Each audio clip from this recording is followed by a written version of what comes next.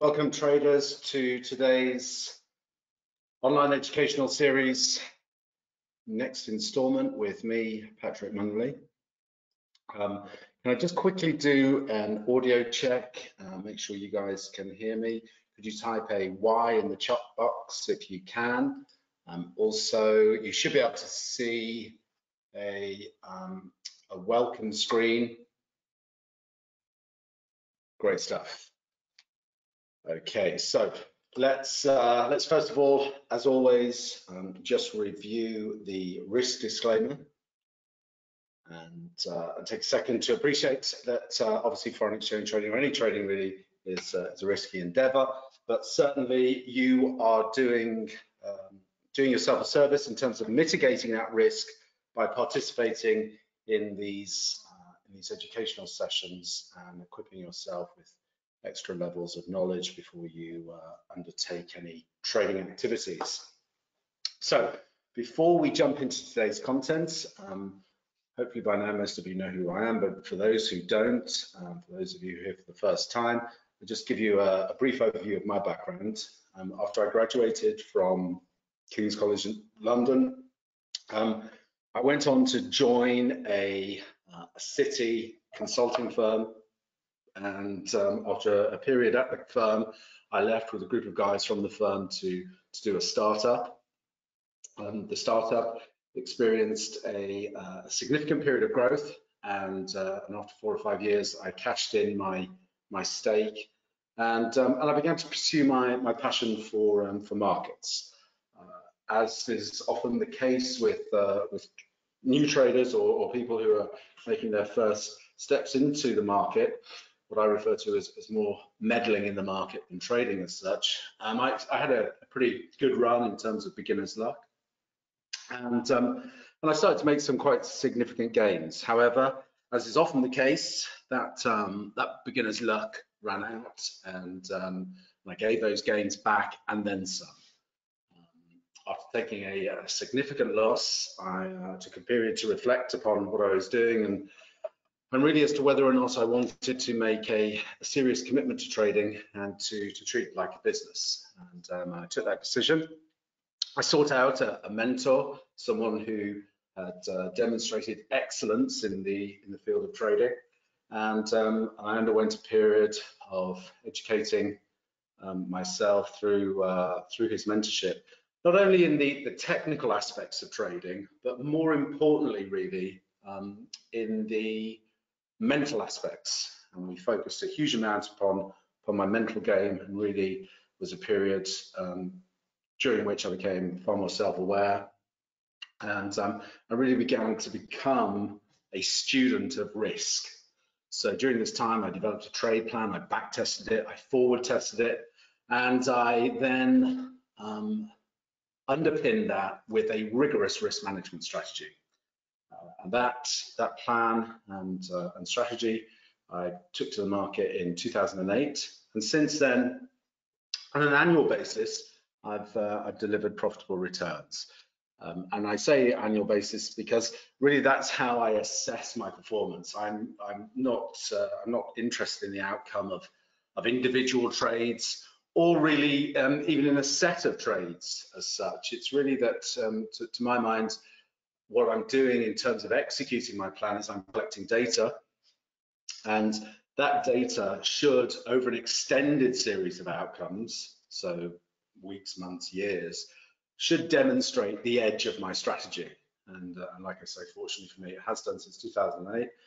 Since 2010, I've also mentored hundreds of private traders, from complete novices through to former Chicago pit traders who have made the move to the screens in really developing trading plans, execution strategies, and mental performance. Since 2013, I've actually been responsible for managing investor capital through a managed account service that I run. And again, that strategy since 2013 has also delivered profitable annual returns. Most recently, I was approached by Tickmill to become a resident market expert. I deliver research and analysis to them, and you can access that through the Tickmill blog page. I believe you can now get email alerts as to when new posts are put on there. And I also, most recently, have been hired by an online trading education firm to head up their trading and trader education program. The unique aspect of that firm is that not only do we provide trader education, but we also then fund retail trading talent through a funded account service that we also run. That firm's called fxcareerswap.com if you want to take a look. And that really brings you up to speed with who I am and where I'm coming from. Now let's move into taking a quick look back at what we've been talking about over the previous weeks, really, and then an idea of what we're going to be talking about over the next phase. This is what we refer to as the intermediary phase in terms of the education process that we've been running now for about 8 or 9 weeks. Today we're going to delve into market cycles. And really the idea of time as well as price. In the past few sessions, we've been focused on how we can use simple strategies to help us identify very quickly when we open a chart what type of market phase we're in. Are we in a trend or are we correcting? And if so, how those different phases can offer trading opportunities using some very simple tools. And for the purposes of what we've been doing, it's been Fibonacci retracements, extensions, and projections. Once we complete today's session in terms of looking at market cycles, we, in next week's session, are going to move on to actually looking at specific trading strategies that I use. So over the coming 4 weeks, we're going to look at 4 of the key approaches that I use to identify trading opportunities, and you'll see how the educational aspects of what we've been looking at over these prior 4 weeks, the first 4 weeks were just basic introductory information to the markets. These prior 4 weeks we've been looking more at how we can actually consistently analyze and identify and frame the market data in front of us in terms of the charts. Like I say, in coming 4 weeks we're going to move into looking at how we can actually execute trading strategies that have proven themselves consistently profitable over many years. So that's just to give you a heads up in terms of the structure and where we're moving to. Now let's take it back to today's session and what it is we're going to be looking at. So traditional cycles are based upon time between highs and lows. Okay, that's how markets. That's how people who look at the markets tend to frame the reference of a cycle. So an average cycle length is actually not particularly useful information because it doesn't really consider how tight or widespread the range of the numbers are that are used to make up that average cycle length. If most of the cycle repetitions that were used to come up with the average cycle were tightly grouped or gave a confluent area, that average would actually be far more useful in terms of information. Unfortunately, an average can be made of any series of numbers which may be widely dispersed. The average may be meaningless really in predicting the next repetition point. So traditional market cycle analysis also assumes a cycle length is static, and the static cycle will continue indefinitely into the future. It just doesn't work that way. Price and volatility cycles change over time. What might have been a fairly regular cycle in the past may no longer be evident in recent market activity because cycles in and of themselves are not static, they're actually dynamic. So the typical low to low or high to high cycle lengths are generally different for bull and bear markets and will fluctuate over time as volatility and price cycles fluctuate. Additionally, markets generally make their highs and lows at dynamic proportions of past trends and counter trends. Just as we discovered in the previous sessions that most trend and corrective highs and lows are made at or very near proportions of recent sections of the trend or correction. A similar approach can be taken to time proportion. So what we're going to do today is we're going to use some tools that will help identify time targets for reversals. So you'll learn a logical, practical approach to time target analysis. Time retracements are made up in the same way as price retracements, except time units are used instead of price units. As we know, most corrections are made at or near one of the key Fibonacci retracements. Why shouldn't they also be made at or near a key time retracement? That's the question that I've asked myself, and after studying Gann, W.D. Gann, a famous market analyst, price and time strategies, Gann price and time analysis often seems very complicated, but for the most part, it really boils down to a simple concept. Most highs and lows are made in proportion to one or more previous sections of the trend or counter trend. To learn how to make price retracement zones, time retracements are made just in the same process as the price retracements, but on the time axis. And they use some of the same ratios that we use for the price retracements. So the ratios for time retracements are the 38.2%, 50%, 61.8%, 100%, and 161.8%. In most cases, we just use the 38.2, 61.8, and 100% proportions to help identify time targets for corrections. The ratios are often expressed as percentages, just like the price retracements.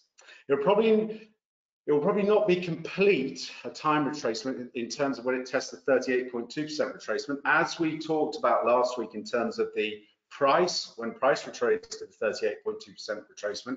Normally that suggests price is going to pause, and then we're going to correct and actually make another leg higher in terms of the correction. But it will probably, in terms of time, be complete more often than not between the 61.8 and the 100% structures. If a market is correcting into a price target and a momentum reversal, remember we use the stochastic RSI to help us identify momentum, then we can actually combine these tools. So we have price retracement, time retracement, and our stochastic momentum indicator to help identify when a correction or a trend is likely to have completed.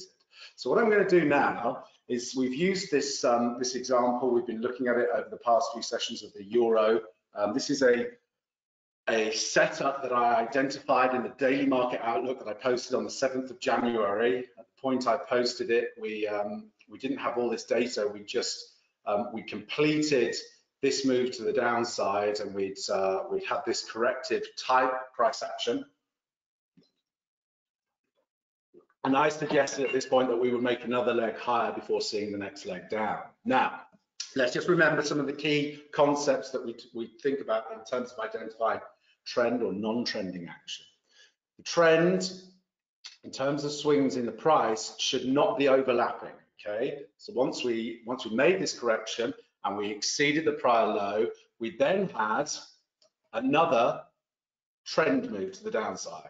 Again, we identify the trend move as non-overlapping sections of price, which we've got here. So once we had our trend in place, we then, using our retracement tools, had a couple of levels that we wanted to focus on. We traded up into the 38.2% retracement, and as we often do, that level caused a pause in the price action. wasn't sufficient really as a minimum requirement for the corrective cycle to have completed. But we then made another swing high. Let's bring back in our momentum tool here. So we have this swing, and then we look for a swing low. And we've got this swing low here. And then once we've taken out this high, we had an A, B, C, D pattern that we talked about. So we had this price projection versus the last corrective move. So this is the tool we use, the Fibonacci trend-based projection, and that gave us a price level of 111.65 that we wanted to see a test of in terms of a minimum target for from a time perspective. For a price perspective. Now, in today, what we're going to do is we're also now going to we'll get rid of the fib retracement, the price projection for now. We'll also get rid of the extension there from price, and now we're just going to focus on time. What you'll see here, this tool is, let me go to the settings. This is the fib time zone tool on the TradingView platform that you can all access. And these are the settings I use. Again, what I won't do is I'm not going to spend a huge amount of time really going over the settings. There will be a link for the video shared, and you can review these in your own time. But these are the settings we're focused on in terms of the fib-based time retracements. We've got the 0 to 1, it basically identifies the swing. So that gives us the original time structure. And we then have the 38.2, 61.8 and the 100%. Now on here it says 1.382, 1.618 and 2. The reason it says that is that we have 0 to 1 being our original measurement. So these are the extensions. So the 1.382 represents 38.2% of this time period. Okay, is that making sense? Can you type a Y in the chat box if you're following along with respect to that concept? That the 1.382 on our settings represents the 38.2% of the time it took for this swing to occur. Okay. A Y in the chat box would be useful to let me know that that this is sinking in, guys. Good stuff. Okay, so we have the 38 point. I'll just get rid of that for a second. We have the 38.2% of this time. We then have the 61.8%, and then we have the 200%. Now, a couple of things I want you to bear in mind.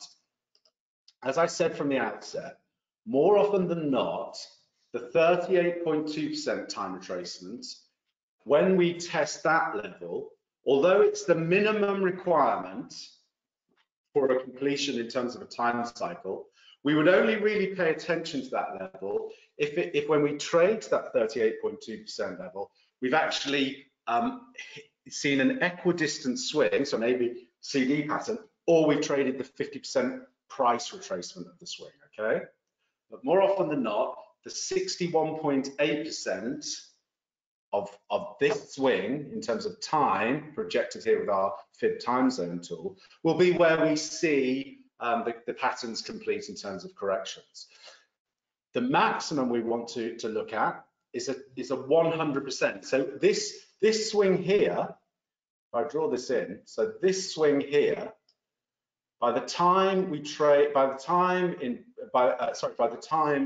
time trades to this level, this has actually been an equal measure in terms of time.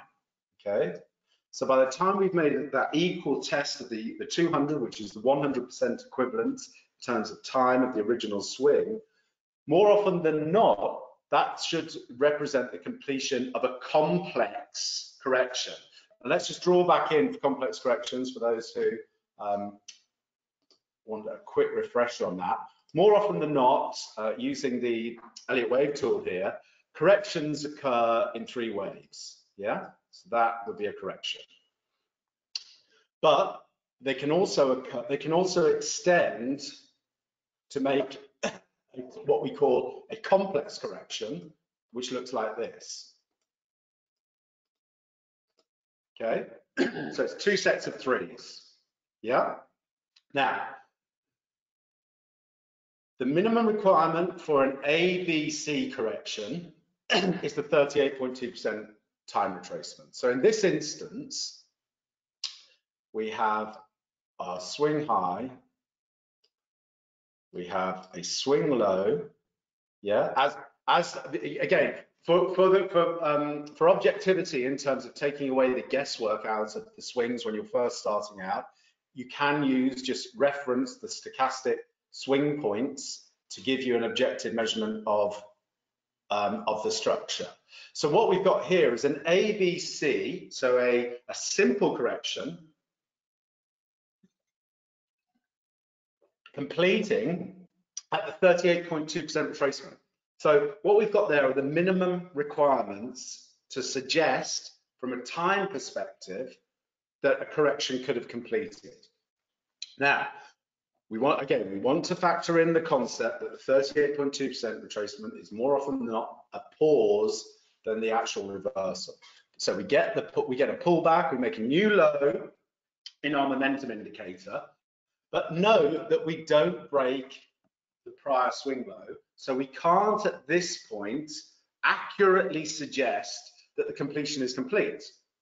Okay, so once we have this low in place and we take out the prior swing low, then more often than not, we understand that we could be going into a complex correction. And in this instance, that's what plays out because we have our swing points. Just draw these in quickly.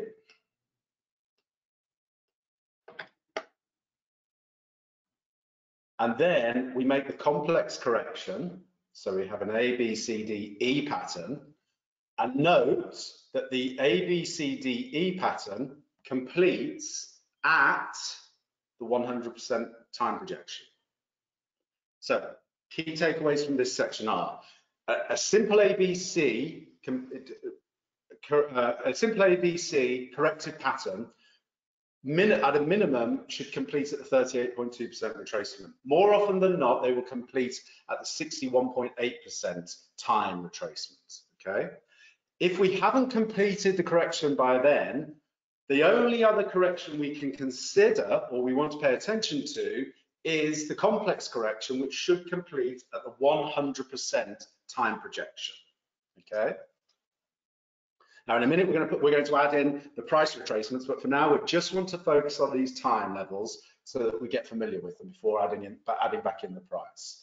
So now that we've got our fib retracement levels, what we can also now look at are our fib expansion levels. So same as we use the trend-based fib extension to measure in price our ABC patterns. Is anyone else having an issue with the sound?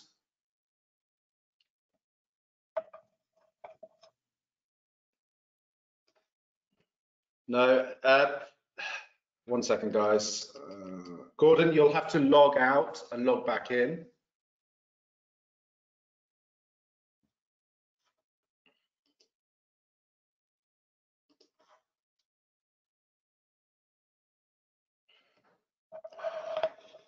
Okay, let's carry on. Gordon will have to can hear. Okay, great.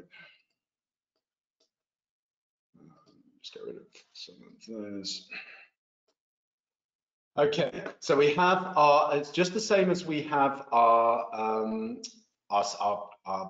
price levels in terms of the ABC pattern or ABCD, depending on which one you want to use. We also have the ability to do that for time. And for that, we use the trend-based fib time tool, okay? So what we do there is we measure our swing points again, and this time we get a projection in terms of time, okay? So once we have our swing levels in place, our A, our B, swing high, we measure a time projection for our B points, okay? Let me just get rid of those. So now what we get is a time-based extension, which gives us a window for where this from a time perspective, where we're likely to see the correction complete. And what we notice, similar to the principle that we use in terms of price, we get a cluster. We want to pay attention to the fib clusters, okay? So here, in terms of the cluster, we actually get a confirmation, not only in terms of the time-based retracement, but now we have the time-based extension, suggesting that from a time perspective, this correction should complete in and around 1 o'clock in the morning on the 14th of January. Okay, so we can be that precise here with these time tools. Now, we also then have our momentum tool indicating that the correction is overbought. Okay, from the RSI stochastic, and we've got 2 time confluent factors. Okay, now if we bring back in our fib-based retracement, so now we're looking at price, and we start to see where that syncs up. Well, we've got a 50%, so we achieved the minimum price requirement for the correction to complete. Okay, and we can also bring in our our tool for measuring the trend extension. So we have A, B, C. And a couple of things are interesting now, aren't they? Because what we've got here, what we've got here is that we don't actually make the minimum, more often than not, the minimum requirement. Again, remember how we want to phrase our approach to the markets is that we're always thinking in terms of more often than not in probabilities, not in absolutes. We don't actually test into the equidistant swing from a price perspective. Now, more often than not, as a minimum requirement, that's what we'll achieve, the AB, the equality swing, the ABC. So we don't get that, but we have confluent time factors, and we do achieve the 50% retracement. So from a probabilities perspective, in terms of building the case for a trade, the minimum requirements have been met. We meet it from both a time and price perspective, and we do sell off. Okay, but we know that when we get that next swing low using our momentum tool, that we see we haven't taken out the prior swing and we haven't got a new low in price. So immediately what we can think to ourselves is that there's a high probability that the correction is not complete, and we have some new levels to measure from. Okay, so now we have this A, B, C, and we can change our time tools to reflect change in time. And then we watch to see where we get confluence. And what do we get? Well, we now have the 61.8% retracement from a price perspective. We have an A, B, C, D from a price perspective, coalescing in and around this 111.65 to 111.59. So that's giving us a 6-pip window from a price perspective. And now what we want to see is where we are from a time perspective. Are there any cluster points that are available to us? And what do we get? Well, we have the 200% level, which we know is where a complex correction, that's the maximum time perspective for a complex correction to complete. If price exceeds this level in terms of time, then more often than not, we're actually seeing a new trend occur. So again, we can't, not every correction is going to fit this model, but more often than not, it will. And that's what we want to focus on as traders, probabilities, not certainty. We're just dealing in probabilities here. So we've got a time and we've got a price cluster. Okay, so what we do on our charts at this stage will be we just mark that area as being a high probability time and price window for the correction to complete. Okay, and we see price trade up into there, and although we break through in terms of spiking on the closing basis, we don't close above that level, and we sell off and we make new lows. Okay, so is everyone following along there in terms of how we overlay these time structures with the price structures to give us even better confluence? Let's look at another example. Because so let's get rid of all these tools. We'll start from afresh. So once we take out this prior swing low, we then want to look at the structure of that price action to identify as best as possible as to whether or not we've seen another trend move. And so in this instance, we can just bring in the alert wave tools for simplicity here. We can clearly see a structure that suggests a five-wave move has occurred, non-overlapping price action. Remember the basic concepts of what we want to use here. We don't really get caught up in analyzing every every move on the chart and drawing as many lines as possible and really just getting paralyzed by our own analysis, so to speak. We want to keep things as simple as possible. So we know we've had a 5-wave structure, we've taken out the prior swing lows, we know that the last move was a correction. So more often than not, we can confidently say that we're in a new trend move. So let's see where we are from a time perspective then, to see if we can identify in time where we might see the next correction complete. So we bring in our time zone tool, and we've got ourselves a window there now. We can get rid of those settings. So now we've got a window, a minimum level from time. So at this point is January the 20th, and we know by the 21st would be the minimum, 10 a.m. on the 21st would be the minimum time scale that we could reasonably expect the correction to complete. And once we see our swing in place, our swing low, we have a swing high, we get a pullback using just the simple tools, the momentum stochastic here, stochastic RSI. So now we can start to think to ourselves, right, we've actually got a swing level in place that we can measure from. So let's do another time-based measurement now. For this one, we're going to use our trend-based fib time tool. And here we have our low, our high, and our low. So now we've got a window here from a time perspective between the 20th. So let's draw in time zone here. So we've got on the 21st from 10 to 3, from 10 a.m. to 3 o'clock in the afternoon is a time window when we could reasonably expect this correction to complete.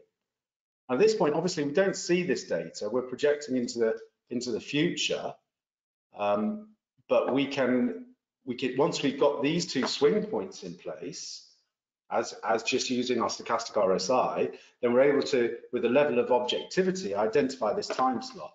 Now, let's see in terms of bringing in some price measurements, what we do as we trade into that area.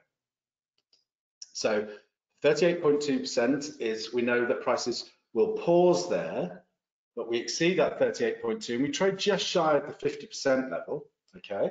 But we also have another tool to help us, which is our trend-based fib tool, which gives us an A, a B, and a C. So now we have an A, B, C, we have a minimum time requirement, and we're trading into a price retracement zone, okay? And we're able to identify that zone there,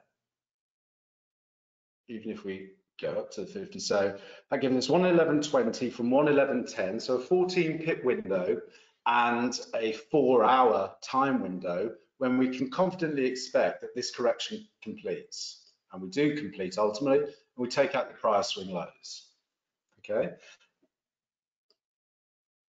And what happens next? Well, trend continues. So now we'll do one more here. We'll remove all these drawings and I'll just bring it all back in for you. So price extends lower and we are watching for the correction. So we now have this swing high down to this swing low, okay? And we bring in our time tool. So we have this swing, first of all, we'll take a look at, we'll bring in our price tool here, and then we'll overlay the fib retracement in terms of price. What we won't do is here, we won't scroll forward. So let's do all this from these two swing points and see how this works for us. Now we want to do a fib time zone retracement, this swing high to this swing low. Okay, so now we've got two levels on our charts already. So we can scroll forward a few bars here. We can start to see, what we want to see now is the swing low in terms of our momentum tool to potentially give us a level to identify the first leg of this correction. We've got some price levels that we're watching, and in a minute we'll see some time levels. So now we have a swing low. So this could be our A, B, C. So once we take out this high, which we do, we now can bring in our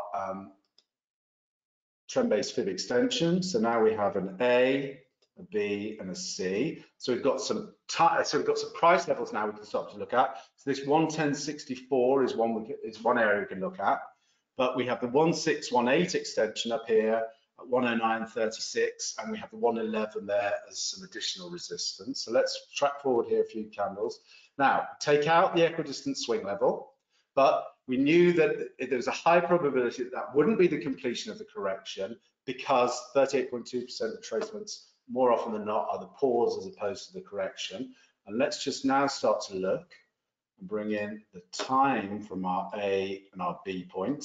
So we knew that when we got up to this equidistant swing, we didn't have any time confluence. So let's start to see where we get some time confluence. Well, this is the first area.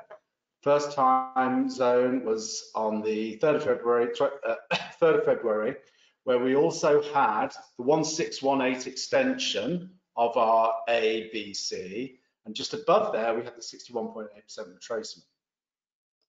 And we had a price rejection from that point.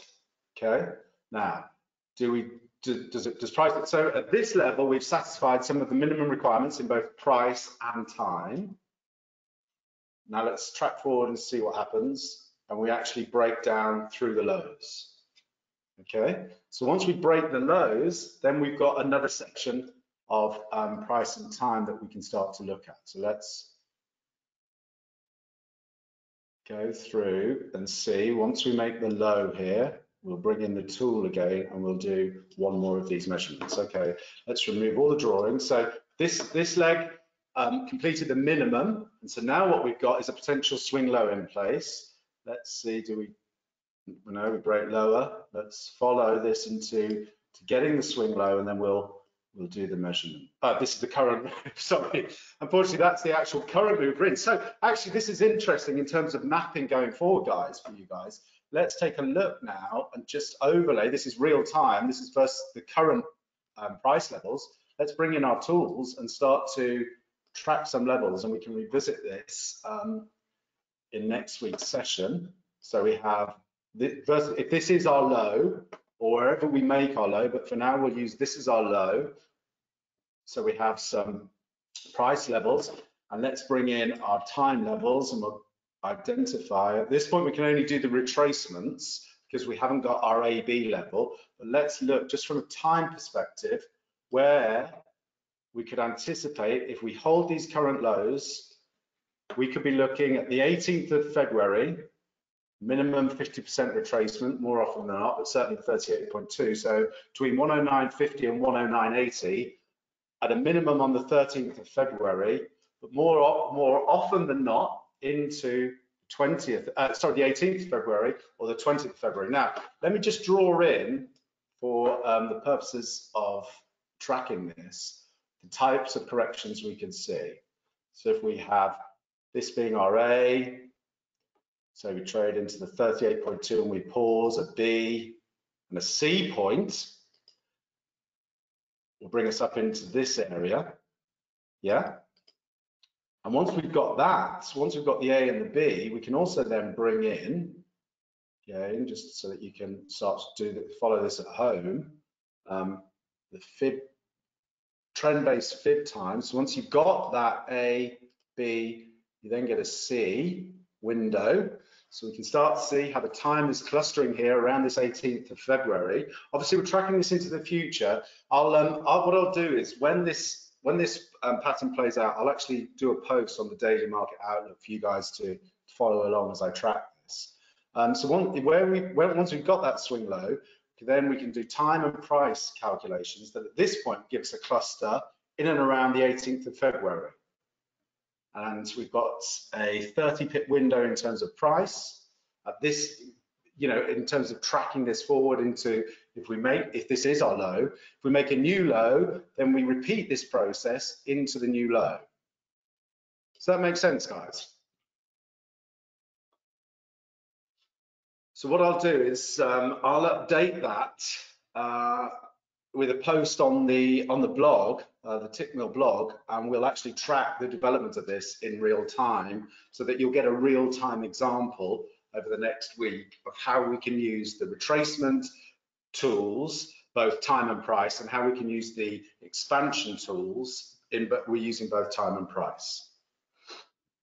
Okay, so that wraps up the content for today in terms of looking at cycles. Does anyone have any questions at this point?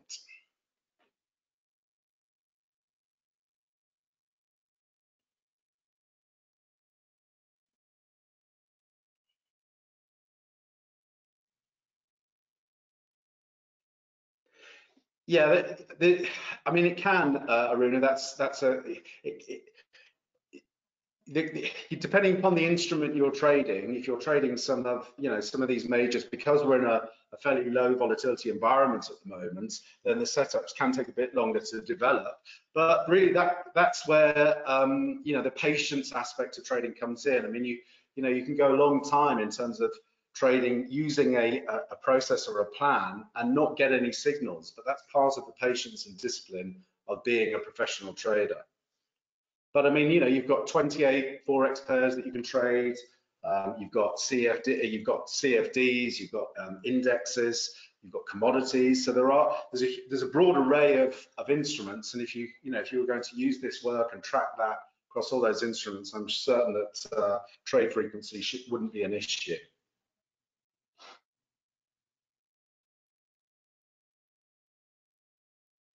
Any other questions, guys?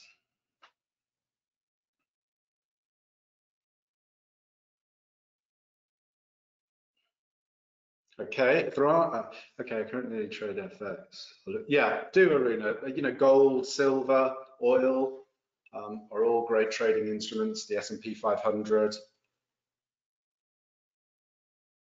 I encourage you to take a look at this strategy in terms of Fibonacci time and price retracements and extensions works on all instruments and on all time frames. Okay, if there aren't any other questions, I'm going to wrap this up here. And like I say, I'll update you in real time regarding this euro dollar chart as we go through the week. And next week we will start looking at specific trading strategies that I use in the markets. Okay, thanks very much for your time, everyone. I hope this content was useful.